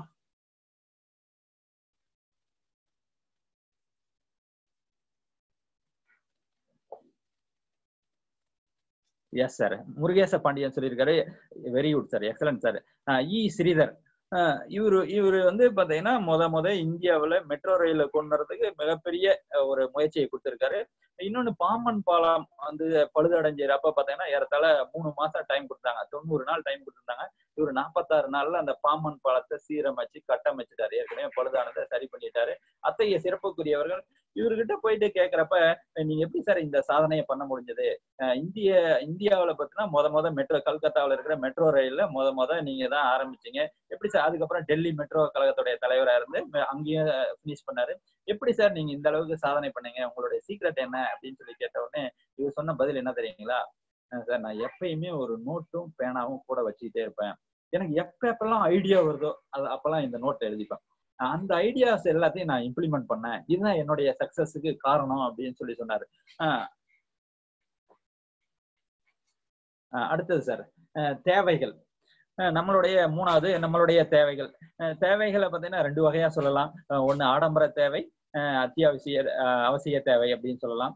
பெரும்பாலான நிகழ்வுகள்ல நம்ம சமுதாயத்துல என்ன நடக்குது அப்படின்னு பாத்தீங்கன்னா, கம்பேரிசன். பக்கத்து வீட்டுல என்ன இருக்குதோ அதே மாதிரி நம்ம வீட்லயும் இருக்கணும் அப்படின்னு சொல்லி நினைக்கிறோம். பக்கத்து வீட்டுல சண்டை பிடிச்சா அவங்க என்ன பண்றாங்க, எவ்வளவு நேரத்துக்கு போறாங்க, இந்த மாதிரியான விஷயங்கள்ல நம்மளுடைய நேரத்தை நிறைய செலவு பண்ணிட்டு இருக்கிறோம். பட் என்ன, அதாவது உண்மையிலே எதை ஃபாலோ பண்ணலாம் அப்படின்னு பார்த்தாங்கன்னா, பக்கத்து வீட்டுல எது நடந்தா என்ன, நம்ம வீட்டுல நாம கரெக்டா இருப்போம் அப்படின்ற மாதிரி பக்கத்து வீட்டை பத்திய நினைவுகளை விட்டுட்டோம் அப்படின்னாவே அந்த கம்பேரிசன் போயிடும். இன்னொரு விஷயம் பாத்தீங்கன்னா, அடுத்தவர் என்ன சொல்லிடுறாரோ அப்படின்ற விஷயம் பாத்தீங்கன்னா நம்ம நிறைய பாதிக்குங்க. இவங்க இப்படி சொல்லிடுவாங்களோ, நம்ம இந்த மாதிரி ப்ளூ ஷர்ட் போனா இவர் நல்லா இல்லைன்னு சொல்லிடுவாரோ, இந்த மாதிரி ஒவ்வொரு விஷயங்களையும் பார்த்து இந்த தேவைகளை மாத்திக்கிறதுனாலதான் நம்மள ஒரு சில சிக்கல்கள் எல்லாம் வருதுங்க. பொதுவா வாழ்க்கையில நிறைவுத்தன்மை இருக்குதா அப்படின்னு பாத்தீங்கன்னா, நிறைவுத்தன்மை இருக்குதா அப்படின்னு பார்த்தோம்னா அதை எப்படி தெரிஞ்சுக்கலாம் அப்படின்னு பார்த்தோம்னா, நம்ம மனசுதாங்க. இதெல்லாம் தேவை, இதெல்லாம் தேவையில்லை அப்படின்றத நினைச்சு ஒரு நிறைவுத்தன்மை, படுத்த உடனே தூக்கம் வந்தா நீங்க நிறைவோட இருக்கிறீங்கன்னு அர்த்தம். அப்ப இன்றைய நாள் நல்லா மகிழ்ச்சியாக முடிந்தது, நாளைய நாள நிறைவா வாழணும்னா என்னெல்லாம் திட்டம் போடணும் அப்படின்னு சொல்லிட்டு நீங்க நினைச்சு அதெல்லாம் இம்ப்ளிமெண்ட் பண்ணோம்னா வாழ்க்கை நிறைவுத்தன்மையா இருக்குங்க. நிறைய பேர்கிட்ட எல்லாமே இருக்குது, பணம் இருக்குது, பொருள் இருக்குது, குழந்தைங்க வந்து பெரிய ஸ்கூல்ல படிக்கிறாங்க, நல்லா இங்கிலீஷ் பேசுறாங்க, ஷூ போடுறாங்க, டை கட்டுறாங்க. அப்படி இருந்து நிறைவு இருக்குதா அப்படின்னு பாத்தீங்கன்னா, நிறைவு வந்து அது எதை பொறுத்துன்னா நம்ம மனசை பொறுத்துதான் சார். நம்ம ஏற்கனவே சொல்ல மாதிரி ஒரு பண்புள்ள ஒரு குழந்தையோ, சமுதாயத்துக்கு பயன்படக்கூடிய ஒரு குழந்தையோ வளர்த்தோம்னா அதை விட மிகப்பெரிய பேரு எதுவும் இல்லை. அடுத்ததான் 4வதா வாய்ப்புகள், ஆப்பர்ச்சுனிட்டிஸ். அதாவது ஜேசிஐ பாத்தீங்கன்னா மிகப்பெரிய ஒரு வாய்ப்பு சார். எல்லாருக்குமே சொல்லுவாங்க, என்னுடைய லைஃப் வந்து ஜேசிஐக்கு முன்னாடி ஜேசிஐக்கு பின்னாடி அப்படின்னு சொல்லுவாங்க. உண்மைதான் சார். இப்ப பாத்தீங்கன்னா இந்த கொரோனா பீரியட்ல பாத்தீங்கன்னா ஏறத்தாழ பாத்தீங்கன்னா இந்த ஒரு ஜேசிஐ வெள்ளூர் டைனமிக் பாத்தீங்கன்னா இன்னைக்கு 44வது ட்ரைனிங் சார். அந்த மாதிரி ஒவ்வொரு சாப்டர் வைஸ், ஒவ்வொரு ஜோன் வைஸ், ஒவ்வொரு நேஷனல் வைஸ், அதே மாதிரி வேர்ல்டு வைடு எவ்வளவு ஒரு பயிற்சிகளை கொடுத்து இந்த லாக்டவுன் எல்லாம் முடிஞ்சு நம்ம சமுதாயத்துல போறப்ப பாத்தீங்கன்னா ஒரு புது புது விஷயங்களை எனக்கு ரொம்ப ரொம்ப பிடிச்சது இப்ப இந்த ட்ரைனிங் மூலமா நான் கத்துக்கிட்டது சார். அதை எல்லாரோடய ஷேர் பண்ற மகிழ்ச்சி அடைகிறேன். 1% ஃபார்முலா அப்படின்ற ஒரு விஷயத்த நான் இப்பதான் தெரிஞ்சுக்கிட்டேங்க. என்ன 1% ஃபார்முலா அப்படின்னா, எந்த விஷயத்தை எடுத்துக்கிட்டாலையும் நீங்க பாத்தீங்கன்னா ஒரு நாளைக்கு 1% அதிகப்படுத்துங்க உங்களுடைய செயல்ல. நான் வந்து இப்ப அதை எதுல இம்ப்ளிமெண்ட் பண்ணேன்னா, புத்தகம் படிப்பது. புத்தகம் படிக்கிறதுல டெய்லி ஒரு சாப்டர் படிக்கணும் அப்படின்னு சொல்லிட்டு ஒரு புக், பெரிய புக், இந்த புக்கை படிக்க முடியுமான்னு சொல்லி நினைச்சிட்டு இந்த புக்கை பாத்தீங்கன்னா டெய்லி ஒவ்வொரு பேஜா படிச்சு பாத்தீங்கன்னா 1% ஃபார்முலாவில நான் படிக்கிறதுல இம்ப்ளிமெண்ட் பண்ணதுனால இன்னைக்கு பாத்தீங்கன்னா ஏறத்தாழ 52 அத்தியாயத்தை படிச்சு முடிச்சுட்டேன். எப்படி இன்னும் ஒரு 10 நாள் லாக்டவுன் முடிஞ்சுன்னா அது கண்டினியூ ஆயிடும். என்னுடைய லைஃப் ஸ்டைலா அது மாறிவிட்டது. 21/90 ரூல் சொல்லுவாங்க இல்லையா, எந்த ஒரு பழக்கத்தையும் நீங்க 21 நாள் ஃபாலோ பண்ணீங்க அப்படின்னா அது பழக்கத்துக்கு வந்துடும். 90 நாள் ஃபாலோ பண்ணீங்கன்னா அதுதான் உங்களுடைய லைஃப் ஸ்டைல், யாராலையும் மாற்ற முடியாது. போன் வந்து நான் வாட்ஸ்அப் டெய்லி ஈவினிங் 7ல இருந்து 8 மணி வரைக்கும் பாக்குவேன் அப்படின்னு சொல்லிட்டு நம்ம நினைச்சிட்டோம் அப்படின்னா அதை வந்து 21 நாள் ஃபாலோ பண்ணிட்டோம் அப்படின்னா அது பழக்கம் ஆயிடுது.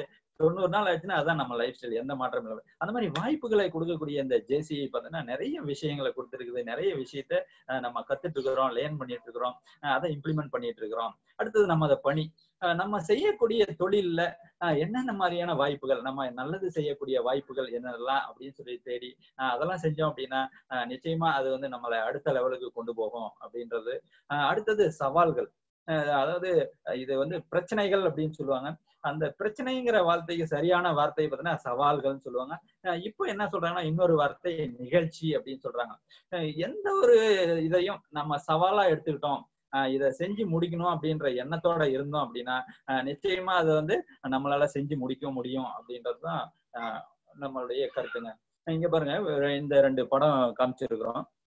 இதுல ஃபர்ஸ்ட் இருக்கிறவங்களுக்கு பாத்தீங்கன்னா ஒரு கால் கிடையாதுங்க, அவங்க வந்து சாதனை பண்ணியிருக்காங்க.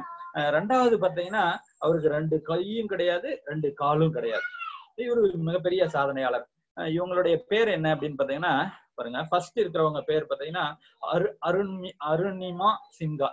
இவங்க என்ன சாதனை பண்ணியிருக்காங்க அப்படின்னா, முதல்ல பெண்கள்ல எவரெஸ்ட் சிகரத்தை ஏறிய முதல் பெண்மணி யாரு, ஹேண்டிகேப்டா இருக்கிறவங்க. எப்படி பண்ணிருக்காங்க பாருங்க. எப்படி, அதாவது வாய்ப்புகள் வந்து நம்மளை தேடி வருதான்னா இல்ல, அதை தேடி போனாங்க ஏறிட்டாங்க. இவரு நிக்கு, இன்டர்நேஷனல் லெவல்ல மோட்டிவேஷனல் ஸ்பீக்கருங்க இவரு. நிக்கு 2 கை கிடையாது, 2 கால் கிடையாது, தற்கொலைக்கு முயன்றவர். இருந்தாலும் ஆஸ்திரேலியா நாட்டை சேர்ந்தவர். அருண்மிகா சிங்காலும் பாத்தீங்கன்னா இந்தியாவை சேர்ந்தவர். இவர் பாத்தீங்கன்னா ஆஸ்திரேலியாவை சேர்ந்தவர். 9 வயசுல வந்து இறந்து போயிடலாம்னு நினைச்சாரு, எந்த ஸ்கூல்லையும் சேர்த்துக்கல. இது ஹேண்டிகாப்ட் ஸ்கூல்ல சேர்த்துட்டாங்க. விரக்தி, வாழ்க்கையோட விரக்திக்கே போயிட்டு பாத்தீங்கன்னா மிகச்சிறந்த இன்டர்நேஷனல் லெவல்ல 24 நாள்ல போய் ட்ரைனிங் எடுத்துருக்காரு. மிகச்சிறந்த மோட்டிவேஷனல் ஸ்பீக்கர். இவங்க என்ன பண்ணாங்க, வாய்ப்பை பயன்படுத்தினாங்க. அடுத்ததா சார், இப்ப 4 விஷயத்த பார்த்தோம். இயற்கையை மதித்தல், அடுத்தது பாத்தீங்கன்னா சிந்தனை மாற்றம், வாய்ப்புகளை பயன்படுத்துறது, தேவைகள், 4 விஷயம் பார்த்தோம். கடைசியா 5வது ஒரே ஒரு கதையை மட்டும் சொல்லிட்டு நம்ம பயிற்சியோட நிறைவை செய்ய போறோம். என்ன கதை அப்படின்னு பாத்தீங்கன்னா, ஒரு ஊர்ல ஒரு சூஃபி ஞானி இருந்தாருங்க. அந்த ஞானி என்ன பண்ணாரு அப்படின்னு பாத்தீங்கன்னா, ஒரு நாள் நள்ளிரவுல பாத்தீங்கன்னா ஒரு பாலைவனம் வழியா நடந்து போனாரு. நடந்து ஓகே, ரமேஷ் குமார் சார் சொல்லியிருக்காங்க ஆடியோ நாட் கிளியர்னு. ஓகே சார், இப்ப கிளியரா சார்? Okay sir. அதாவது அந்த சூஃபி ஞானி பார்த்தீங்கன்னா ஒரு பாலைவனத்து வழியா ஒரு நாள் நடந்து போனாங்க. நடந்து போயிட்டு இருக்கிறப்ப பார்த்தீங்கன்னா ஒரு நள்ளிரவு நேரத்துல ஒரு கிராமத்தை அடைஞ்சாங்க. யாருமே இல்லை, எல்லாருமே தூங்கிட்டு இருந்தாங்க. ஒரே ஒரு ஆள் பார்த்தீங்கன்னா அந்த நேரத்துல ஒரு வீட்டுக்குள்ள நுழையிற மாதிரி இருந்தது. உடனே அவர்கிட்ட போயிட்டு கேட்டாரு, ஏப்பா இந்த இரவு நேரத்துல எங்கேயாவது தங்கறதுக்கு இடம் கிடைக்குமா அப்படின்னு இந்த ஞானி கேட்ட உடனே அந்த திருடன் சொன்னா, ஏன் இவ்வளவு நேரத்துக்கு வந்திருக்கிறீங்களே, நள்ளிரவு நேரத்துல எங்கேயும் இடம் கிடைக்காது, நீங்க வேணா எங்க எங்க எங்க வீட்டுல தங்கிக்கிங்க அப்படின்னு சொல்லிட்டு அந்த திருடன் சொல்றாப்ல. உடனே அவர் என்ன,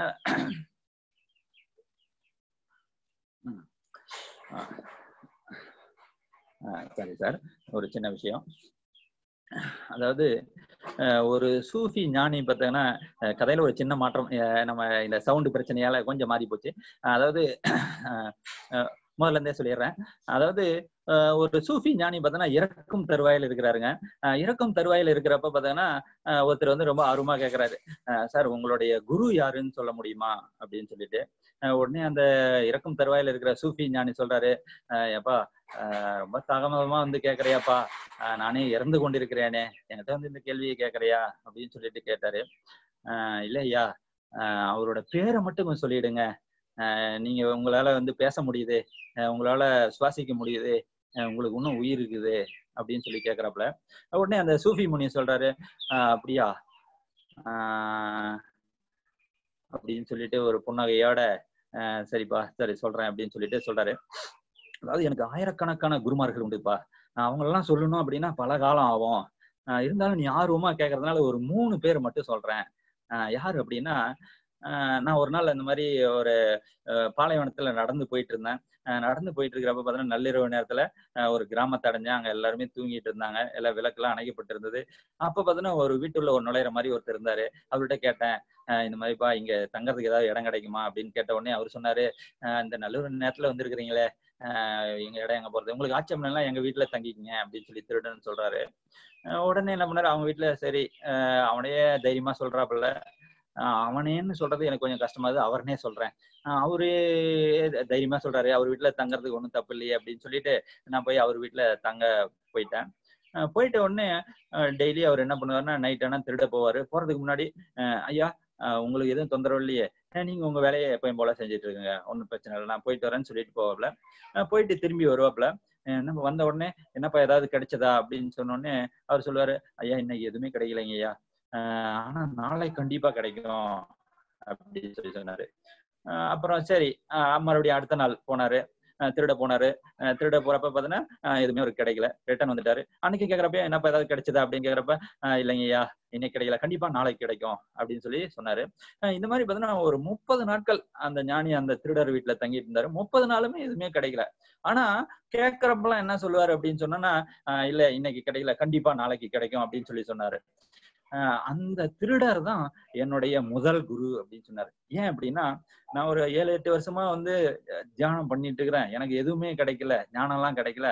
ஆனா ஒரு 30 நாளும் தொடர்ந்து எனக்கு கண்டிப்பா கிடைக்கணும்னு இருக்கிறது, தன்னம்பிக்கை இருக்குது இல்லையா, அந்த திருடருடைய தன்னம்பிக்கை தான் என்னுடைய முதல் குரு அப்படின்னு சொல்லி சொன்னாரு. ரெண்டாவதா பாத்தீங்கன்னா, நான் ஒரு நாள் ஒரு ஆத்தங்கரை வழியா நடந்து போயிட்டு இருக்கிறேன். 2வது குரு யாரு அப்படின்னா, நான் ஒரு நாள் ஒரு ஆத்தங்கரை வழியா போயிட்டு அந்த ஆத்தங்கரையில தண்ணி குடிக்க போனேன். போனப்ப பாத்தீங்கன்னா ஒரு நாய் வேக வேகமா ஓடி வந்தது. ரொம்ப தண்ணி தாகத்தோட தண்ணி குடிக்க வந்தது. வந்த உடனே அந்த ஆத்தங்கரையில இருக்கிற தண்ணியை குடிக்கலான்னு போச்சு. போன உடனே தண்ணியில அதோட நிழல் தெரிஞ்சது. தண்ணியில அதோட நிழல் தெரிஞ்ச உடனே பார்த்தோம்னா பயந்து போயிடுச்சு, குலைக்க ஆரம்பிச்சிச்சு. அது குறைச்ச உடனே பார்த்தோன்னா அந்த நிழலும் குறைக்க ஆரம்பிச்சிச்சு. பயந்துட்டு ஒரே ஓட்டம் ஓடி வந்துருச்சு. திரும்பி வந்ததுக்கு பார்த்தா மறுபடியும் தண்ணி தாகம் இல்லையா, மறுபடியும் குடிக்க வந்தது. குடிக்க வந்த உடனே அதோட நிழல் தெரிஞ்சது. உடனே அதுக்கு பயமாயிடுச்சு. உடனே என்ன பண்ணு தெரியுங்களா, அப்படியே தாவி குதிச்சிருச்சு. தாவி குதிச்சு அந்த தண்ணி அப்படியே வந்து அப்படியே குடிச்சு அள்ளி குடிச்சிட்டு அப்படியே குதூகலமா அதுல தண்ணி விளையாடி கொஞ்சி மகிழ்ந்து விளையாடி இருந்துச்சு. அந்த நாயோட துணிவு இருக்குது இல்லையா, அந்த நாய் தான் எனக்கு 2வது குருன்னு சொன்னாரு. இந்த துணிச்சலை அந்த நாய்கிட்ட இருந்து தான் கத்துக்கிட்டேன். எனக்கு எப்பெல்லாம் தயக்கம் வருதோ, எப்பெல்லாம் குழப்பம் வருதோ, அப்பெல்லாம் அந்த நாயை தான் நான் நினைச்சுப்பேன். அந்த நாய் தான் எனக்கு 2வது குரு அப்படின்னு சொல்லி சொன்னாரு. 3வது குரு யார் அப்படின்னு பார்த்தோம்னா, நான் ஒரு நாள் பாத்தீங்கன்னா ஒரு ஊர் வழியா நடந்து போயிட்டு இருந்தேன். நடந்து போயிட்டு இருக்கப்ப பாத்தீங்கன்னா ஒரு சின்ன தம்பி, நம்மளை அறிமுகப்படுத்தின கார்த்தி மாதிரியே ஒரு தம்பி நடந்து போயிட்டு இருந்தாப்புல. நடந்து போயிட்டு இருக்கிறப்ப பாத்தீங்கன்னா அப்படியே அழகா ஒரு மெழுகுவர்த்தியை வச்சுட்டு அப்படியே கையில வச்சுட்டு அப்படியே அதோட வெளிச்சத்தை பார்த்துட்டு அப்படியே நடந்து போயிட்டு இருந்தாரு. அந்த தம்பியை பிடிச்சி, என்ன தம்பி இந்த மெழுகுவர்த்தி நீ ஏத்தி விட்டியா அப்படின்னு சொல்லி கேட்டேன். ஆமா அப்படின்னு சொல்லிட்டு புன்னகை வச்சுட்டே சொன்னாப்புல. உடனே நான் அந்த தம்பிகிட்ட ஒரு கேள்வி கேட்டேன். இதுக்கு வெளிச்சம் எங்க இருந்து வந்துச்சு அப்படின்னு தெரியுமா உனக்கு அப்படின்னு சொன்ன உடனே அப்படியே என்னை முறைச்சு பார்த்துட்டு அப்படியே அணைச்சிட்டான். இந்த வெளிச்சம் எங்க போச்சுன்னு சொல்லுங்க அப்படின்னு சொல்லி கேட்டான். அன்னைக்கு என்னுடைய ஆணவம் போய்விட்டது. எல்லாம் தெரியும் அப்படின்ற எண்ணம் போயிடுச்சு. இன்னும் கொஞ்சம் கற்றுக்கொள்ள வேண்டும் என்ற ஆர்வம் வந்தது. அந்த குழந்தை தான் என்னுடைய 3வது குரு. அப்ப இந்த கதையில இருந்து நம்ம என்ன விஷயங்களை தெரிஞ்சுக்கிட்டோம் அப்படின்னா, தன்னம்பிக்கையை தெரிஞ்சிட்டோம், துணிவை தெரிஞ்சுக்கிட்டோம், இன்னும் கொஞ்சம் இந்த 3 வந்து இந்த கதை மூலமா தெரிஞ்சுக்கிட்டோம். 4, 3, 7 ஆயிடுச்சு. இப்ப வந்து நம்மளுடைய வகுப்போட நிறைவு பகுதிக்கு வந்துட்டோம். வகுப்போட நிறைவு பகுதிக்கு வரப்ப ஒரே ஒரு விஷயம் மட்டும் கொஸ்டின் மார்க் போட்டிருக்கோம் இல்லையா, ஒரே ஒரு என்னன்னு சொல்லலாம்னா ஒரு ரகசியம்னே சொல்லலாம் சார். இந்த உலகத்தோடைய ஒரு ரகசியம் என்ன எனக்கு சொல்லி கொடுத்தாங்க. அதை இங்க ஷேர் பண்றதுல நல்ல உள்ளங்கள் இருக்கக்கூடிய இந்த இடத்துல ஷேர் பண்றதுல தவறில்லை என்று நினைக்கிறேன். அதாவது நம்மளுடைய ஒவ்வொருத்தருக்கும் ஒரு நட்சத்திரம் இருக்குது இல்லையா, அந்த நட்சத்திரத்துக்கும் ஒவ்வொரு நட்சத்திரத்துக்கும் தொடர்புடைய ஒரு மரம் உள்ளது. நம்ம கூகுள்ல போய் டைப் பண்ணாமே நம்ம நட்சத்திரம் என்ன மரம்னு வந்துடும். அந்த மரத்தை நட்டு வளர்த்தோமானால் அந்த மரம் எப்படி வந்து அப்படியே செழித்து வளர்ந்து செழிப்பாக இருக்கிறதோ அதே போல நம்மளுடைய வாழ்வும் பார்த்தீங்கன்னா செழிப்பாக வளரும். அந்த மரம் வளர்ற மாதிரி நம்மளுடைய வாழ்க்கையும் பார்த்தீங்கன்னா மிக செழிப்பாக வளரும் என்ற தகவலை மற்றும் இங்கே தெரிவித்துக் கொண்டு எனக்கு இந்த வாய்ப்பினை வழங்கிய ஜேசி வெள்ளூர் டைனமிக் கிளை இயக்கத்தின் தலைவர், அதன் உறுப்பினர்கள் மற்றும் இவ்வளவு நேரம் அமைதியாக இந்த பயிற்சியினை கண்டுகளித்த எனது அன்பிற்குரிய நண்பர்கள் அனைவருக்கும், பயிற்சியாளர்கள் அனைவருக்கும் எனது மனம் மகிழ்ந்த நன்றியை தெரிவித்து நன்றியை பாராட்டி இந்த மேடையை the floor is handed over to President. ரொம்ப அருமை சார். அருமையான ஒரு இயற்கை சம்பந்தப்பட்ட ஒரு டாபிக். கண்டிப்பா நீங்க இந்த லாஸ்டா சொன்ன அந்த நட்சத்திர மரம் ரொம்ப ரொம்ப யூஸ்ஃபுல்லான விஷயம். கண்டிப்பா ஒருத்தர் நட்சத்திரத்துக்கு ஒரு மரம் வச்சா கூட ரொம்ப பெரிய விஷயமா இருக்கும் அப்படின்ற விஷயங்கள். மிக்க நன்றி. இந்த மாமன்றம் இவர்களை அங்கீகாரம் செய்வதில் பெருமை செய்கிறது. முன்னாள் மண்டல அலுவலர் மற்றும் தேசிய பயிற்சியாளர் ஜேசி செந்தில் முருகன் சார், இந்நாள் மண்டல அலுவலர்கள் ஜேசி Sundar sir, coordinator management and ஜேசி மோகன் sir and Arun Karthik sir, முன்னாள் மண்டல அலுவலர் திரு சதீஷ் சார், ஜேசி சதீஷ் சார் ஆம்பூர், இந்நாள் மண்டல தலைவர்கள் ஜேசி ஏழுமலை, ஜேசி வெள்ளூர், ஜேசி வேல்முருகன், ஜேசி ஒசூர், முன்னாள் தலைவர்கள் Sundar sir. Yes sir, yes sir.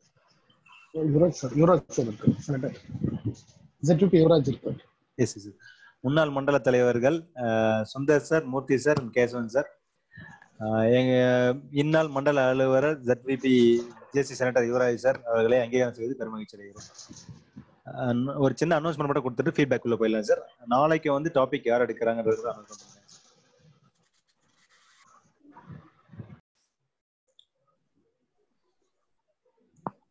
நாளைக்கு 45வது OTP ப்ரோக்ராம் வந்து நம்ம டாக்டர் விஜய் கோவிந்தர் சார், அவர் வந்து ஆக்சுவலா மோட்டிவேஷன் ஸ்பீக்கராகவும் இருக்கிறாரு, ENT டாக்டர்.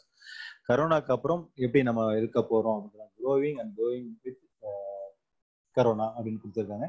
நாளைக்கு 4 மணிக்கு மீட் பண்ண பார்த்துக்கோம். Thank you very much. சரி, நம்முடைய எனிபடி இப்போ ஃபீட்பேக் சொல்றவங்க சொல்லலாம், இல்லை ஏதாவது கொஸ்டின்ஸ் இருந்தால் சார்கிட்ட கேட்கலாங்க.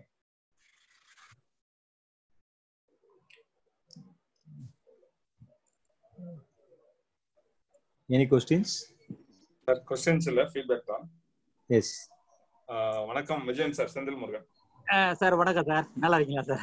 நல்லா இருக்கு சார். அதாவது முந்தின நாள் ட்ரைனிங் அட்டன் பண்ணாலும் இன்னைக்கு அட்டன் பண்ணதுல ஒரு சுவாரஸ்யம் கதை கேட்கறது. நீங்க சொன்ன மாதிரி ஃபர்ஸ்ட் ஸ்டார்ட் பண்ண மாதிரி பெரியவங்க குழந்தைக்கு எப்படி கதை சொல்லுவாங்களோ அவ்வளவு அழகா கதை சொல்லி கொண்டு போனீங்க. எல்லாம் ஸ்டோரி டெல்லிங் ரொம்ப நல்லா இருக்கும் உங்ககிட்ட. செஷன் ரொம்ப நல்லா அருமையா இருந்தது. வெள்ளூர் டைனாமிக் அக்செப்ட் பண்ணி வந்து ட்ரைனிங் எடுத்தது ரொம்ப நன்றி sir. Thank you very much. Okay, thank you sir. Thank you so much sir. Sir மோகன் சார், நீங்க பேசலாம் சார்.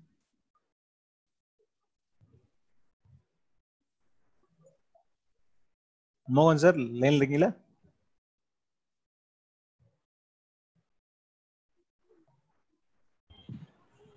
சார் மோகன் சார் பேசலாம் சார், அன்மியூட் பண்ணிட்டு. பேசலாம் சார், இப்பதான் மீட் ரிலீஸ் பண்ணிருக்கீங்க. Okay okay sir Vijayan sir, வாழ்த்துக்கள் சார், ரொம்ப அருமையா இருந்துச்சு program. Okay, thank you sir. Sir Vijayan sir வந்து நான் ZW+ல மீட் பண்ணியிருக்கேன், ரொம்ப அருமையா அங்கேயே பங்கெடுத்துக்கிட்டாரு. ஸோ அவர் சார் கதை சொன்ன விதங்கள் எல்லாமே பார்த்தீங்கன்னா உண்மையும் என் கூட இருந்து பக்கத்துல இருந்து சொல்ற மாதிரி இருந்துச்சு. அவர் சொல்ற நிறைய விஷயங்கள் ஒரு ஒரு கதைக்குமே வந்து என்னன்னா நிறைய விஷயங்கள் நம்ம ஒரு சில விஷயங்கள் நம்ம அப்சர்வ் பண்ற மாதிரி இருக்கு. சில பேருக்கு தெரியும், சில பேருக்கு தெரியாது. இருந்தாலும் பரவாயில்ல, இன்னொரு சொல்லணும்னு சொல்றாரு. அது ரொம்ப ஒரு சந்தோஷமான விஷயம். அவர் Indian father of Indian railway சொன்னாரு. ரொம்ப நெகிழ்ச்சியா இருந்துச்சு அந்த விஷயம் அவர் சொல்லும் போது. இதே மாதிரி நிறைய விஷயம் அவர் சொல்லிட்டே இருந்தார், கதைகள்லாம் சொல்லிட்டு இருந்தாரு. எனக்கு ரொம்ப பிடிச்சிருந்தது சார். நாங்க ஃபாலோ பண்ணோம் சார் நீங்க சொன்னது எல்லாத்தையும். Thank you sir. Okay, thank you zone coordinator மோகன் sir. S Arun Karthik sir, நீங்க சொல்லுங்க சார்.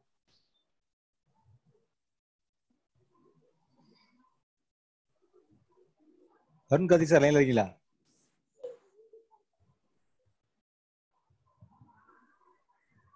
சார் அவர் அன்மியூட் பண்ணுங்க.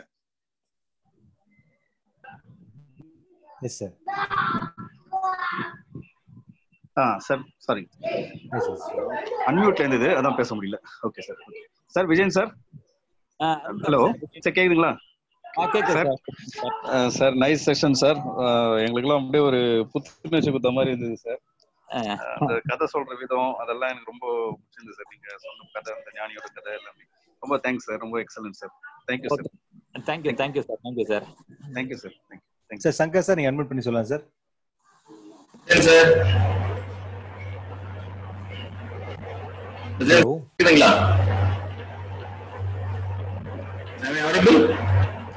சார், கிளியரா இருக்கு சார். கொஞ்சம் எக்கோ இருக்க மாதிரி இருக்கு சார். இப்போ சரியா இருக்கா? கிளியரா இருக்கு சார். ஓகே. விஜயன் சார் கேக்குறீங்களா? சார் ரொம்ப சந்தோஷமா இருக்கு. உங்க செஷன் இப்பதான் நான் வந்து அட்டெண்ட் பண்றேன். It was fantastic session.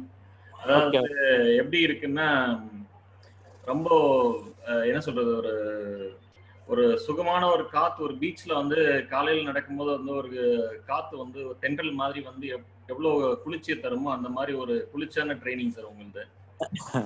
ஒவ்வொரு வார்த்தைகளும் வந்து பாத்தீங்கன்னா உங்களுடைய மொழி உச்சரிப்பு வந்து அவ்வளவு அழகா இருக்கு.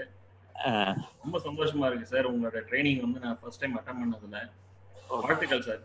Okay, thank you zone secretary Shankar sir. Thank you sir. இந்த மாமன்றம் ஜோன் செக்ரட்டரி சங்கர் சாரையும் அங்கீகாரம் செய்கிறோம்.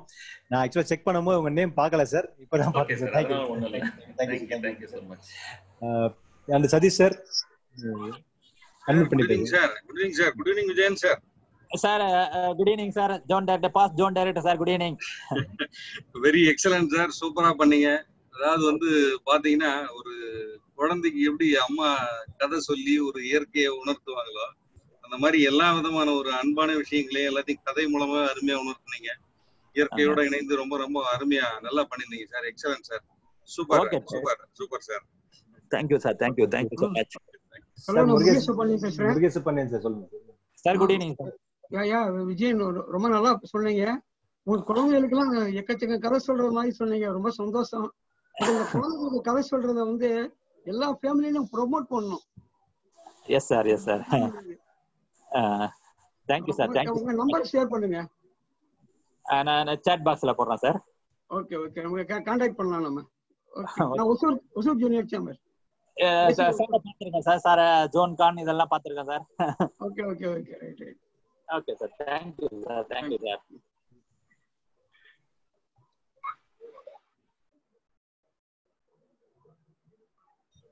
Okay, any other feedback? Okay, sir, any Vijayan sir, any observations, sir? Okay, sir. Very nice, sir. Thank you, Saravanan sir, and Senthil Murugan sir, and observers அனைவருக்கும் எனது மனமார்ந்த நன்றிகள் sir. Thank you sir, thank you sir. அதாவது என்னன்னா, வெல்லூர் டைனமிக்கை பத்தி இன்னொரு விஷயம் நான் இங்க பதிவிட விரும்புறேன். அதாவது ஒரு அந்த டைம்க்கு ஆரம்பிக்கிறது, ஒவ்வொரு விஷயத்தையும் பார்த்து பார்த்து ரொம்ப அருமையா செய்றீங்க சார். வாழ்த்துக்கள் சார், வாழ்த்துக்கள் சார். இந்த சாப்டரை பார்த்தீங்கன்னா இந்த வருஷம் இன்னும் அடுத்த லெவல்ல நீங்க கொண்டு போயிருக்கிறீங்க. சரவணன் சார், செந்தில் சார், அந்த டீம் பார்த்தீங்கன்னா உங்க சாப்டரை உயர்ந்த லெவலுக்கு கொண்டு போயிருக்கிறீங்க. ஒரு 20 வருஷம் 30 வருஷம் சாப்டர் அளவுக்கு போட்டி போடுற அளவுக்கு பண்ணிட்டு இருக்கிறீங்க சார். ரொம்ப வாழ்த்துக்கள் சார். இந்த சாப்டர் வந்து மேலும் மேலும் வளர மனதார வாழ்த்தி மகிழ்கிறேன். Thank you sir. மிக்க நன்றி சார், உங்களுடைய வாழ்த்துக்களுக்கு மிக்க நன்றி sir. Closing formalities by Secretary Karthik.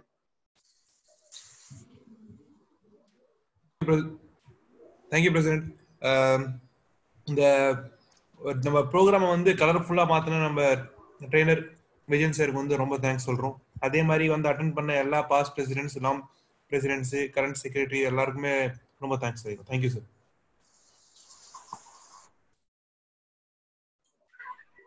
Thank you very much. நாளை மாலை 4 மணிக்கு மீண்டும் சந்திப்போம். அதுவரை உங்களிடம் விடைபெறுவது உங்கள் சரவணன். Thank you very much.